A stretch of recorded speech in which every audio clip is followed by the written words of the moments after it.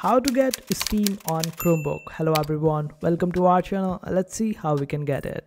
So for this, you will have to open up your Chromebook settings and go to the developer settings. Over there, you will be able to find the option to turn on Linux on your Chromebook.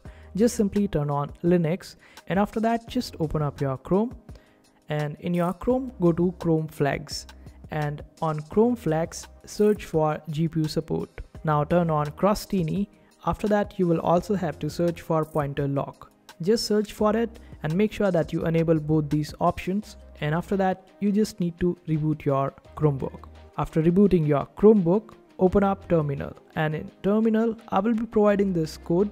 Just paste this code in your terminal and hit enter. This way you would be able to get Steam on your Chromebook. But after the query is done, just reboot your Chromebook again, and now open up terminal, and this time you just have to type Steam and you would be able to get Steam.